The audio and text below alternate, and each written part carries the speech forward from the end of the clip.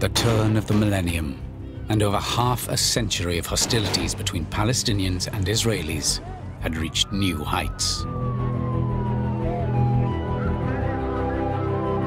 A wave of deadly terror attacks by Palestinian militants swept through Israel. Israel responded with the full force of its military might.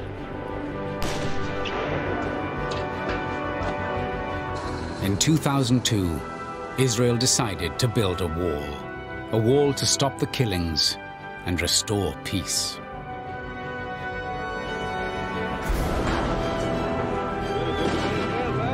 But the wall has bred division and hatred on both sides.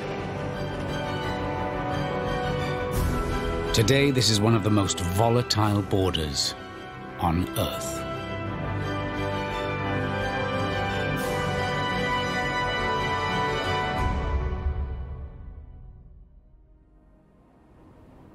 This is one of the holiest lands on Earth, the birthplace of three of the world's major religions, and a place where Jews, Christians, and Muslims worship side by side. It's a land that for generations has triggered bloodshed. Whilst some have tried to ease the tensions, others have fueled the conflict. It is time to officially recognize Jerusalem as the capital of Israel. In the aftermath of the Second World War, the UN voted to partition Palestine between Arabs and Jews, and in May 1948, the State of Israel was created. It was the culmination of millennia of Jewish aspirations. כל יום, 3 פעמים אנחנו מתפללים שהשם ישיב אותנו לכאן ויחזיק אותנו כשאנחנו כאן. זה הקשר שלנו אל הארץ, לאבותינו, שאנחנו כל כך רוצים להיות יחד איתם. במקום הזה היו אברהם ויצחק, והלכו, אנחנו רואים את המקום הזה ורוצים ללכת בעקבותיו. The Jewish nation would possess more than half of Palestine, though they made up less than half the population. After 2 years of fierce civil war, Israel expanded its territory, and an armistice was agreed in 1949. A fragile border between Palestine and Israel was drawn, the so-called Green Line. Both nations have been uneasy neighbors ever since, and many lives have been lost in the Arab-Israeli conflict. But the roots of today's tensions lie in the 1967 Six-Day War, when Israel captured the West Bank and Gaza. Israel maintains its military occupation of the West Bank, an area home to 2.5 million Palestinians. At the turn of the millennium, the Second Intifada, or uprising, ushered in a new dark chapter in the conflict, claiming hundreds of innocent lives on both sides. In 2002, after dozens of suicide bombings, Israel decided to build a wall.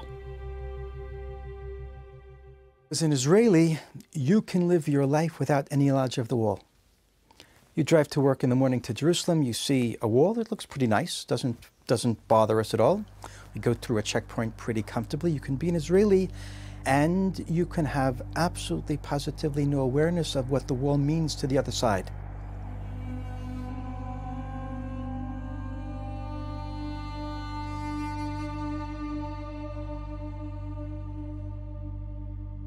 When completed, 700 kilometers of towering concrete and steel wall will encircle the West Bank. It's bold and imposing. It's also deemed illegal. In 2004, the International Court of Justice concluded that the wall breached international humanitarian law. It demanded that Israel stop building the barrier and tear down what had already been built. But Israel considered the wall essential to protect its people. The suicide bombings had fallen by 90%. Israel ignored the court order. the wall would stay. לפעמים, בגלל כל מעשי הרצח וכדומה, אז עושים לנו דברים שאין לנו ברירה, זה לא טוב, בגלל, כדי להגן ממעשי רצח, ויש לצערנו לא מעט. אולי, אינני יודע, יכול להיות שאין ברירה, אינני יודע. Here, south of Jerusalem, in the little town of Bethlehem, the wall is having a devastating effect on people's lives.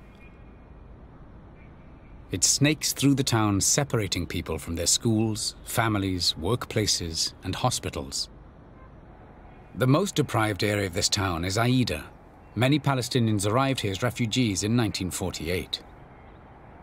Born and raised in the camp, Dr. Abdel Fattah Abu Srour remembers what life was like here before the wall. ما وراء الجدار الضم والتوسع اللي هون اللي بنوه الإسرائيليين في 2004-2005 كان في مساحات واسعة، كانت ملاعبنا، حتى كان في حفر في الأرض لما تمطر الدنيا كانت هاي برك سباحة اللي بنسبح فيها. حاليا الأطفال هذول محرومين من كل هاي الأشياء، محوطين بجدار الضم والتوسع، هذا الجدار القبيح اللا قانوني.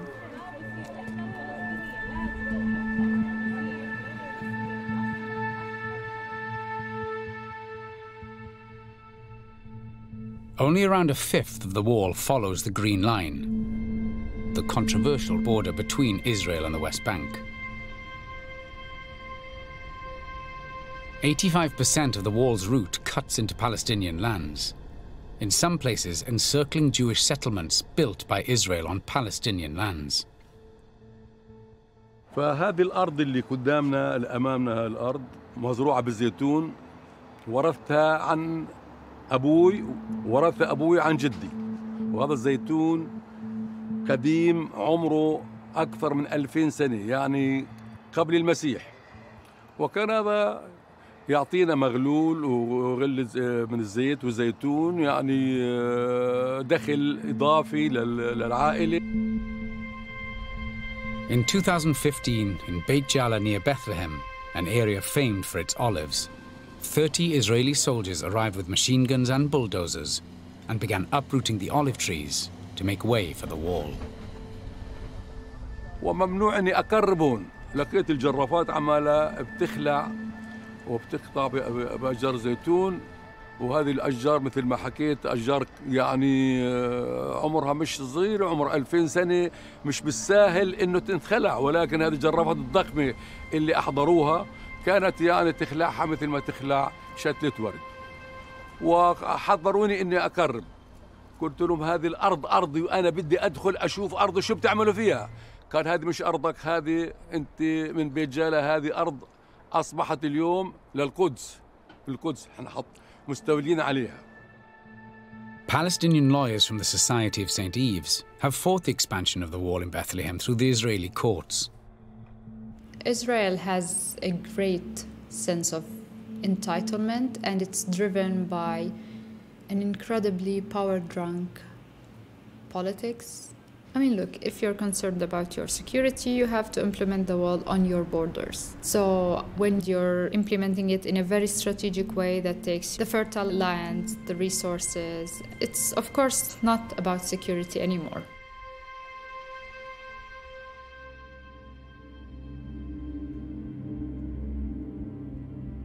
Jewish and Arab people had lived in these lands side by side for generations. Following the 1967 Six-Day War, Israel had brought more than 1 million Palestinians under their control. This was the beginning of Israel's occupation of the Palestinian territories that continues to this day. For religious Jews, their victory was a miracle from God. The vast land of Israel that had been promised to them in the Bible had become a reality. And they started to build settlements on the occupied lands in defiance of international law. They are a major source of dispute between Israel and the Palestinians.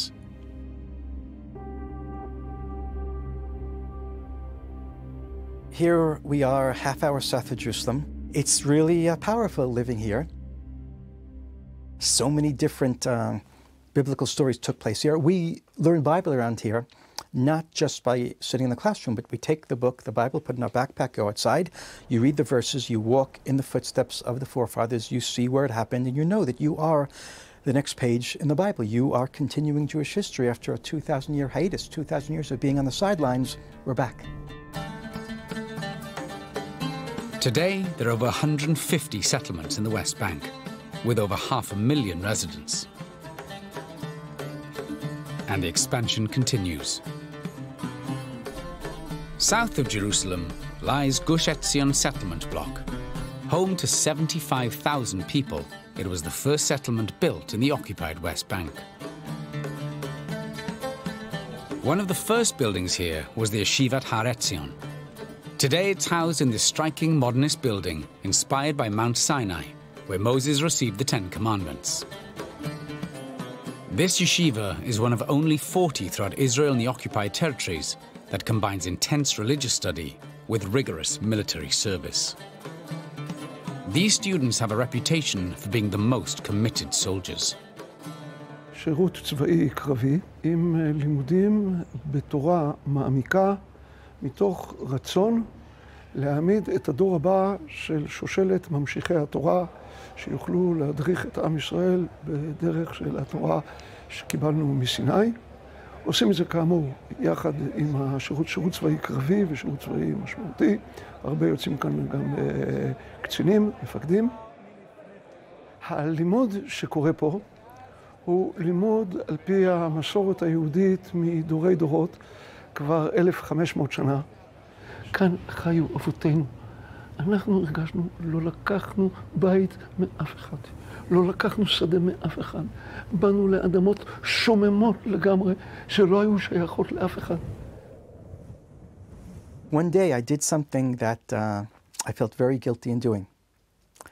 I walked into the study and I closed the door. And I went to my computer and I sat down and I typed into the Google search bar after looking over my shoulder to make sure no one was looking. I typed in Israeli occupation of Palestine. I remember the moment. And I got to all these leftist websites that a good Orthodox rabbi, settler Jew like me should never be caught dead reading. And I read them all. And I didn't recognize any of the names of the websites. And most of what I read was directed against me, against the settlers, against the Jews who've crossed over the Green Line, gone into Palestinian territory and stolen the land of the Palestinians. I rejected much of what I read because it was borderline anti-Semitic. Part of what I read, even though it was directed against me, part of it penetrated my soul and I saw its truth. The most significant thing I see on the other side of the fence would be that there's no monster there. There are people there that are just like me. They have the same beliefs and same aspirations. We call God a different name, but our religion is very similar in a lot of aspects. The values that we believe in are very similar, and it seems, for me, the most shocking thing about the other side of the fence is that there's a human being there and they want a normal life just like I do. In schools here, neither sides are taught, not Hebrew nor Arabic. Every Israeli needs to go when he's 18 to the army, and he's gonna meet, for sure, a Palestinian person, and he can't talk to him. So of course he's gonna be afraid of him. Of course he's gonna think he's a terrorist. He can't even talk to him. This is the power of the story, because they are brainwashed. They are going through a socializing process that is aimed to prepare them to be able to sacrifice their lives when time comes, on both sides. This is being done by hiding the other side and demonizing the other side, dehumanizing the other side in a very, very systematic process of two nations which are in war, and they need to prepare the warriors of the next collision.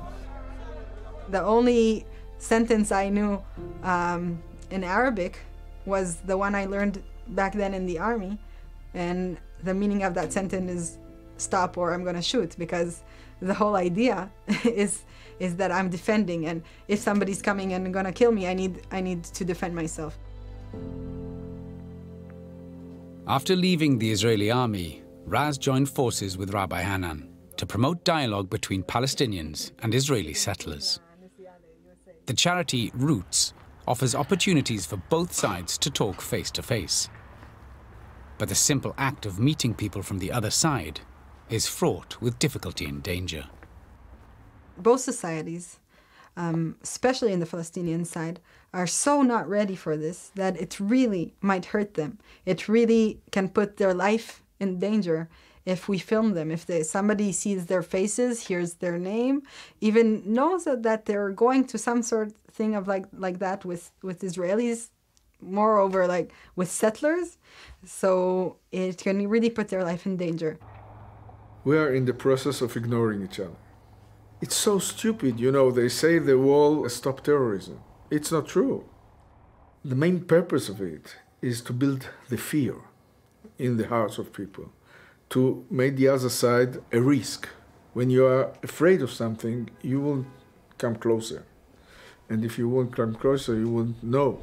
And if you won't know, you have no interest of changing the situation. And it's built on fear, it's built on terror, it's built on ignorance.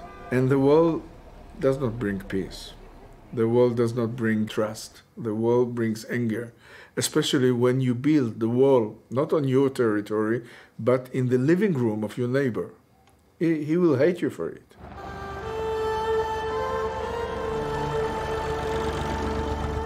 To the north of Gush Etzion is the fertile valley of Wadi Fukin.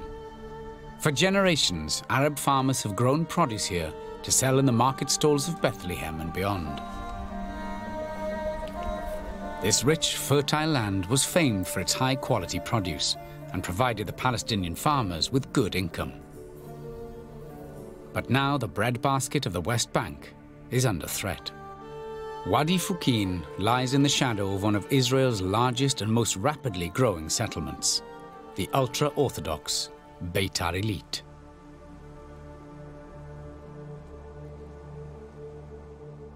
طبعا يعني احنا بنعيش مأساة حقيقية بشكل يومي. لما كل صباح بنطلع فيه بنسمع هاي الآليات الإسرائيلية اللي بتشتغل بشكل يومي، بنشعر بمستقبل صعب يعني إلنا ولأطفالنا في المستقبل. هذا الاحتلال بيهدد كل شيء في حياتنا، بيهدد حريتنا، بيهدد حقوقنا في استخدام أراضينا، بيهدد حركتنا، بيهدد جمال هاي المنطقة الطبيعية. The natural water springs here have been polluted by wastewater and sewage from the settlement on the hilltops. The villagers are fighting to keep hold of what remains of their land. مستقبل المستوطنات في قرية وادي فوكين راح يحول هاي القرية لسجن، لعبارة عن جزيرة محاطة بالمستوطنات من جميع الجهات. اليوم موجود في بيتار عليت أكثر من 60,000 مستوطن، ولكن متوقع أنه التوسع الاستيطاني الموجود في هاي المنطقة من جميع الجهات، من الناحية الشمالية ومن الناحية الجنوبية ومن الناحية الشرقية ومن الناحية الغربية، يوصل عدد المستوطنين في خلال سنوات قريبة لأكثر من 250,000 مستوطن.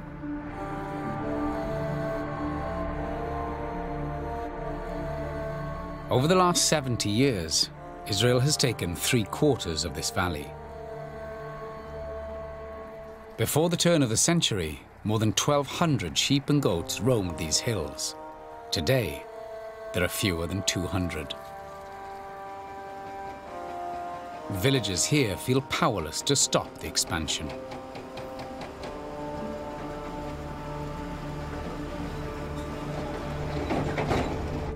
Jamila and Hassan Manassara have farmed this valley for nearly 70 years. A few years ago, when they lived in the village, they received notice that Israel planned to confiscate their land to build a wall to secure the settlements. لحد كل هذا أنا أجو ما قلت لكن لمن أجوني وقالوا لي قلت لهم اسمعوا، طحت عليهم مطرح ما انتوا واقف الباص وبحددوا تضموا كل الأرض هذه Both in their 80s, they left their home in the village to live in a cave on their land. It was a desperate attempt to keep hold of their property. Wadi Fukin has seen its population decline as young people leave in search of work. Many who have stayed have to resort to working in the construction of the Israeli settlements all around them. Villagers here see the wall as a silent notice of eviction.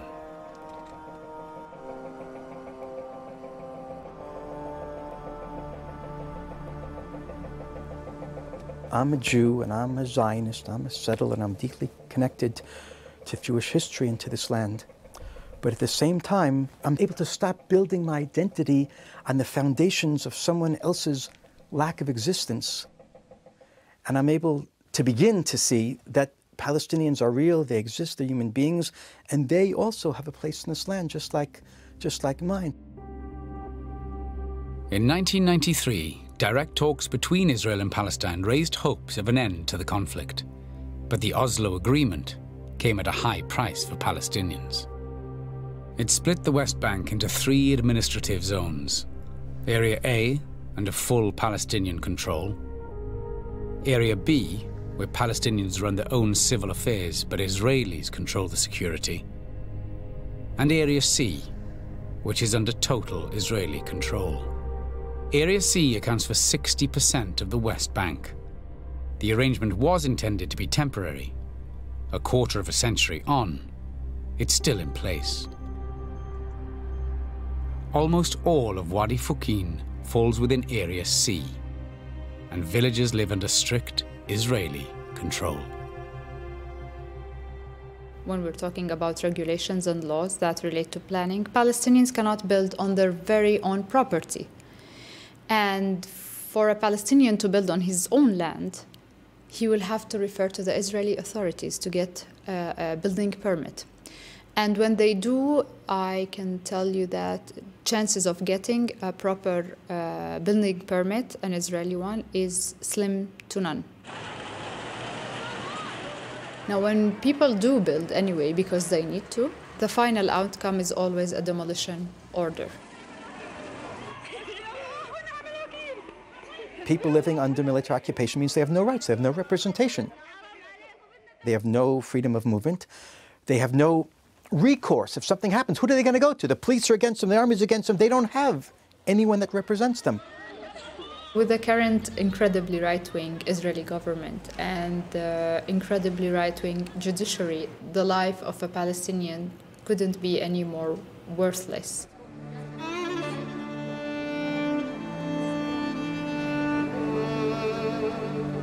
In the holy city of Bethlehem, pilgrims flock here from all over the world to visit the birthplace of Jesus.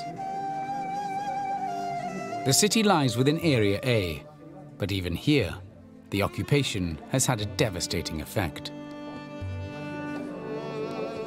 Visitor numbers are down, and it has the highest unemployment rate in the West Bank. Bethlehem is encircled by Israeli settlements, and the wall snakes through the city center. On the northern edge is the Aida refugee camp. Created after the 1948 partition, it's now home to 5,500 people. The camp is overcrowded, and living conditions are poor. Almost completely surrounded by the wall, it's a place of simmering tensions between Palestinians and the ever-present Israeli forces. Dr. Abdel Fattah Abu Sroor was born and raised in the camp. He knows the effect that occupation has on those around him. Today he works with young people of Aida to offer hope and new opportunities. In 1998, he established the Arawad Center. The legacy of violence in the West Bank has had a profound effect on children, with increasing numbers showing signs of psychological distress.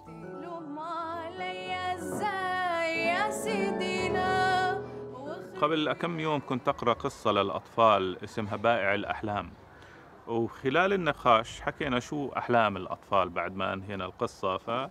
اللي قال بدي أكون دكتور، مهندس، محامي، أستاذ، صحفي، ممرض إلى آخره. 3 أطفال 8 سنين 9 سنين 12 أو 13 سنة قالوا بدنا نموت. فبالتالي يكون عندك أطفال 8 9 سنين 12 سنة 13 سنة بيقولوا بدنا نموت، يعني هذا إشي صادم. ليش بدكم تموتوا؟ فقالوا ما حدا مهتم، يعني الإسرائيليين بدخلوا بيحتلوا بدمروا البيت بيعتقلوا أخوي ابن عمي إلى آخره وما حدش سائل.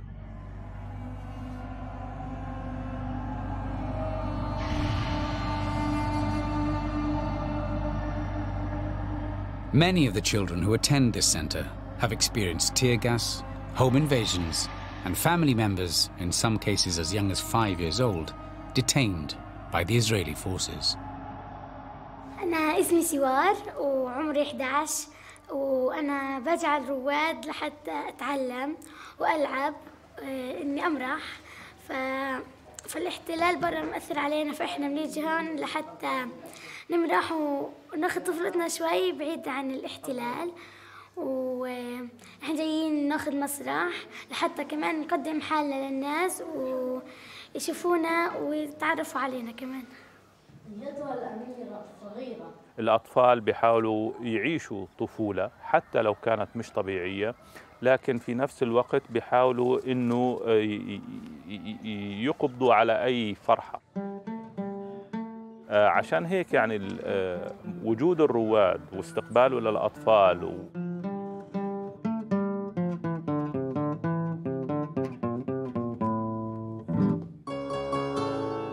هاي المساحة اللي بأخذوها عشان يعبروا عن حالهم عبر المسرح، عبر الدبكة، عبر الموسيقى، عبر التصوير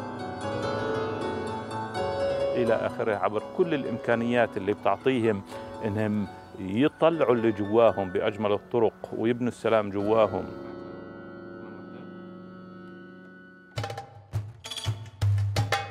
Since it was first built, the wall has been a canvas for Palestinians to express their fury and frustration. It's also drawn artists from around the world who've come armed with spray cans and stencils to leave their mark on the concrete.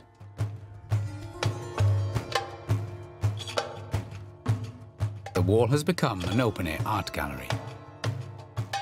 The most famous graffiti is found in Bethlehem, where Banksy, the reclusive British street artist, has painted iconic murals resisting the occupation. Enterprising Palestinians have been quick to seize on the opportunities offered by this new tourist attraction. But Israel considers painting the wall illegal. معنى الجدار، فالجدار أنا بالنسبة لي فيش له معنى وفيش عندي جدران بالعقل اللي أنا حامله. يعني أنا قررت أجي أشتغل جنب الجدار، أوكي، لأنه فيش شغل لفنان إلا جنب الجدار. يعني هو الفرصة الوحيدة اللي بتقدر تطلع منها على العالم وبتشوف ناس، بتتعرف على ناس، تتعلم لغة، بتشوف فن الناس كمان، مش بس أنه بتشتغل.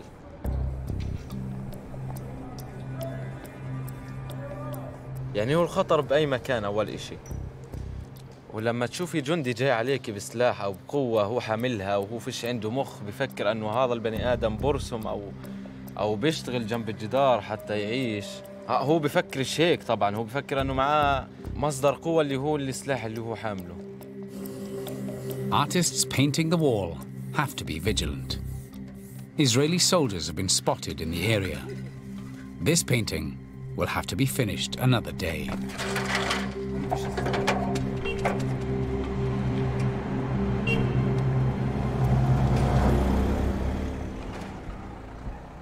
In the West Bank, the concrete wall is broken in places by some 500 roadblocks and checkpoints. Israel maintains they're essential to protect its citizens from terrorist attacks. For Palestinians, they represent yet another way in which the Israeli military control their lives. Checkpoint 300 is one of the busiest in the West Bank. It's the main crossing point between Bethlehem and Jerusalem. With high unemployment, tens of thousands of Palestinians are forced to look on the other side of the wall for work. The little contact there is in work. Palestinians come to do menial labor, but that's not a relationship. That's a hierarchical relationship. Real relationships are 1 in 1,000. The wall is a major, major presence in their lives, and it symbolizes for them the Israeli intention and effort and act of closing them off, of denying them freedom of movement. My Palestinian friends say that living in Bethlehem is like living in a big jail. There are more than 100 types of permits issued by the Israeli military authority. Permits to study and travel abroad, to pray at Jerusalem's holy sites, permits to visit relatives, permits for medical treatment, or to attend a wedding or funeral. But even with a permit, entry is not guaranteed, and checkpoints can close at a moment's notice. This is what an occupation is. It has a negative effect and influence on your daily life choices. This is the ugly face of the occupation that, Western countries don't want to see. Around 11,000 Palestinians have been forced to obtain permits to live in their own homes. The wall also separates Palestinians from one another. On the outskirts of Bethlehem is the Palestinian town of Al-Walaja. In autumn 2017, Omar Hajjajla and his family were cut off from the rest of the village by the wall. Now he's only able to access his home and see his friends and relatives by passing through this tunnel. And for that, he needs a permit. الزوار بدهم يجوا عنا راح نسوي لهم تنسيق أمني. تعطونا رقم معين في الإدارة المدنية ونصير نتصل عليه ونعطيه رقم هوية الإنسان واسمه الرباعي. إحنا فقط اللي نزور الناس. أولادي طبعاً راح شوي راح يحسوا بمعنى العزلة. الناس أصحابهم بيجوش عندهم، أصدقائهم بيجوش عندهم، فيش حدا بيجي عندهم. هم بروحوا عند الناس وبس. Whilst filming, Israeli soldiers arrived to put up the CCTV cameras and fix the gate locks, and we were asked to stop filming with Omar. Because they're working, you're not supposed to be close to them. He wants you to go behind that, where you see the light, behind the car, and that you're not allowed to film closer than that.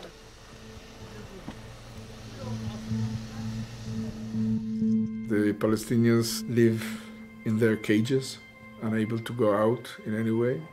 The Israelis are sitting in their coffee houses, drinking coffee. They don't want to know what is going on down their noses, 200 meters behind their backs. They prefer not to know. The Israeli media is cooperating with this. And the whole situation is like a false paradise, bubble, if you like.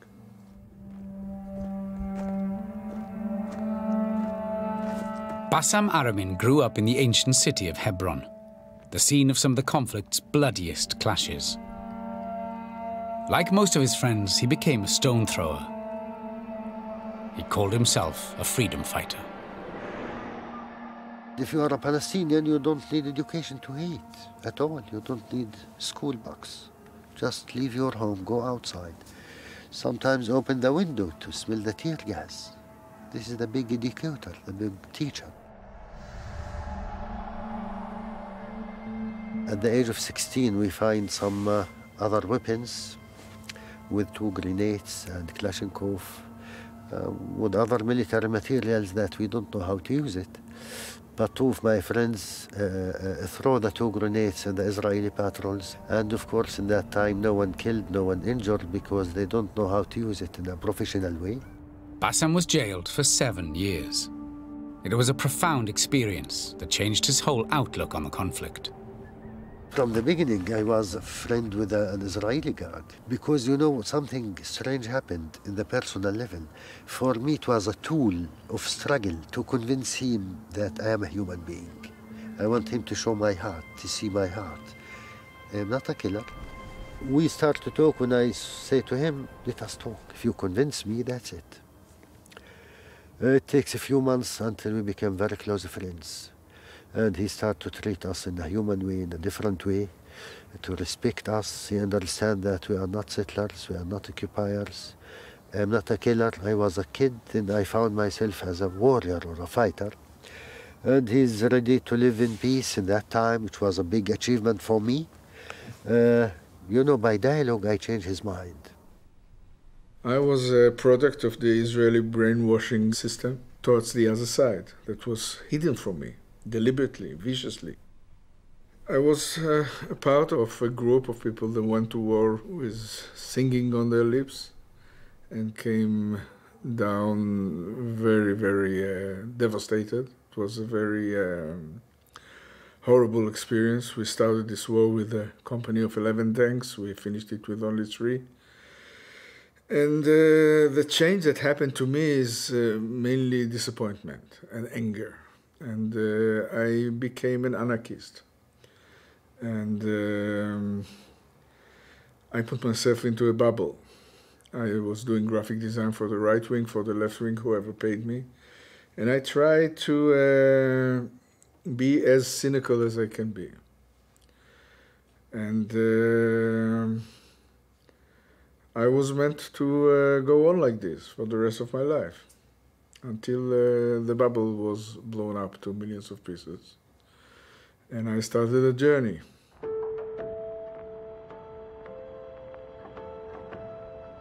One day in September 1997, Rami's 14-year-old daughter, Smadar, went shopping with her friends to Jerusalem. It was Thursday afternoon. I was on my way to the airport to bring my wife's mother from the airport. I got a telephone call saying there was a bombing in the center of Jerusalem, and someone saw Smadari goes down the mall. And that's it. Long hours of searching, of running in the streets, trying to find her. She vanished. And you go from hospital to hospital, from police station to police station. Very long and frustrating and very difficult hours until eventually, very later that night, you find yourself in the morgue. You don't cope with things like this. It's there, it will never go away, it's an open wound. Time is not a doctor, and time does not heal. Smadar was one of 5 people killed that day by suicide bombers. Her murder drew attention because she was the granddaughter of Mati Peled. A former general and prominent politician, he became one of Israel's most radical peace activists. The murder of Smadar caught the attention of political figures from across the divide. Even the Prime Minister of the day, Benjamin Netanyahu. She was buried by her grandfather, whose coffin was carried by 6 Israeli generals, who was a personal friend of Yitzhak Rabin and Shimon Peres and all this. And in his funeral, like in hers, the whole range of this fascinating Israeli society, Israelis, Palestinians, Jews and Arabs, and all of them were there on the hill in Kibbutz Nachshon. It was unbelievable because it was a very rare sight. And when she was killed by the enemies of peace, it was a shock all around the world. And what created this earthquake was an interview that someone made with Nurit, my wife. And it was the first time in the history of the violence in this region that someone put the blame on the policies of the Israeli government and the occupation. It was unheard of. And it was especially unheard of because she was a classmate of Bibi Netanyahu. And when he called us, she said to him, "It's your fault." Smadar's mother, Professor Nurit Peled El-Hanan, is an academic, author and human rights activist who is critical of the racist depiction of Palestinians and Muslims in Israeli school books. She doesn't care if people like her or love her. She doesn't care if people are listening or not listening. She tells it as it is and showed in an academic research without any connection to her personal disaster, what makes an Israeli soldier being able to pull the trigger on a 10-year-old girl. And she is banned in this country. People are not willing to listen to her. She's outcasted because people are not able to look themselves in the mirror and see the image that is in the mirror. After his release from prison in 1992, Bassam Aramin turned his back on the armed struggle, dedicating his life to promoting dialogue between Palestinians and Israelis. Eventually, he established Combatants for Peace, an organization of former Israeli and Palestinian fighters who lay down their weapons in favor of dialogue and peace. It took a great leap of faith for those former enemies to meet for the first time. When I look back at this meeting, it's like a dream. So we decide to lay down our weapons and we start to talk. And we have this slogan, what Nelson Mandela says: if you want to make peace with your enemy, you need to work with your enemy. Then he became your partner. So it's not only to talk to your enemy, it's to work together against your common enemy so we can live peace in peace and security. As fellow former combatants turned peace campaigners, Bassam and Rami became close friends. In 2007, 10 years after Rami lost Smadar, Bassam Aramin's daughter was also killed in tragic circumstances. An Israeli border police shot and killed my 10-year-old daughter, Abir. She was with her sister and two other girls in front of their school after they finished their exams, and that day, 9:30 in the morning, from a distance of 15 to 20 meters in her head from the back. Abir had just bought sweets at the shop. 3 years later, Bassam came face to face with a soldier in an Israeli courtroom.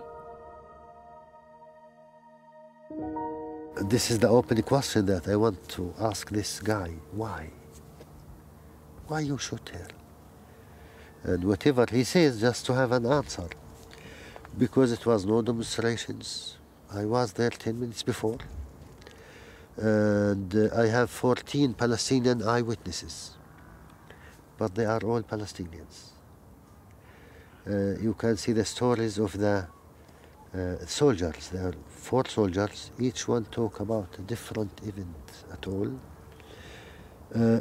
As I said, it's forbidden to bring this soldier to justice for many reasons. It's not only this specific case.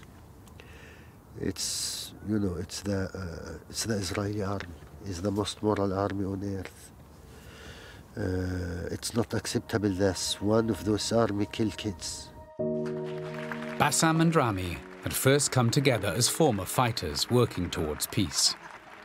Now they were both bereaved fathers, determined to bring an end to violence. They became involved with the Parent Circle, an organization of Palestinian and Israeli families who've lost loved ones in the conflict. This is a unique organization, the only organization on earth that does not seek new members. The ticket to get in is the price is too high. There are about 600 families, and what we are trying to do is to combine our forces together to use this incredible power of pain. You know, power of pain is tremendous. It's like nuclear energy. Rami and Bassam have forged an extraordinary friendship. They travel throughout Israel and the West Bank to promote peace and reconciliation, starting in the classrooms. There are no shortcuts. This is a very long and bumpy road. And the minute they see me and Bassam getting into the high school class, they are not as polite and receptive as you are. It's like walking into the open mouth of an active volcano. And they can be very, very tough. They can be very insulting. They can be very powerful. And also they can listen. And I don't think that anyone can listen to us and stay the same. I don't want my son to be a hero like me and to spend 7 years in jail. I don't want him to throw stones because it doesn't work.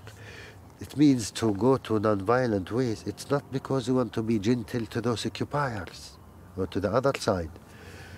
It's for me, for my family, my people. It doesn't work. I think both sides need help. And I feel the biggest help that we create is creating hope. You don't beat violence with violence. You beat violence with hope. And that's what we're trying to create. Every morning I run in a route in Jerusalem near my house, and I see the wall. And every time it just makes my heart ache.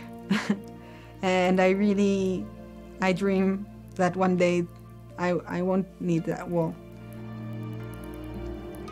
There will always be a crack in the wall which you can go under the wall or behind the wall or above the wall.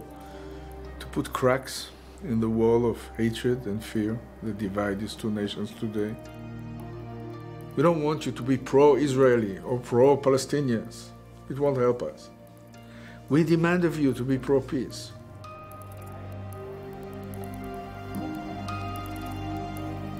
In February 2017, a brand new secretly built hotel in Bethlehem surprised even the locals when it opened its doors for the first time. The owner of the walled-off hotel is the elusive British graffiti artist Banksy. The hotel makes a bold statement with dozens of Banksy's best-known works on show. For now, it has helped draw attention and attract visitors to Bethlehem with the enticing offer of a chance to experience life in the shadow of the wall, if only for one night. But ultimately, for the people who live on both sides, the first steps towards living in peace can only begin when the wall comes down. I look at the killer of my daughter as a victim. He was not born a killer. Something made him a killer. It's my task to go down deep to the roots of this. I will say to the students in Israeli high schools, it's not enough to kill the mosquitoes. You have to dry the swamp. لأنه في النهاية كآباء كبني آدمين بدنا نشوف أولادنا يكبروا نحتفل بإنجازاتهم وحياتهم ولما يجي الوقت هم اللي مفروض يمشوا بجنازاتنا مش العكس.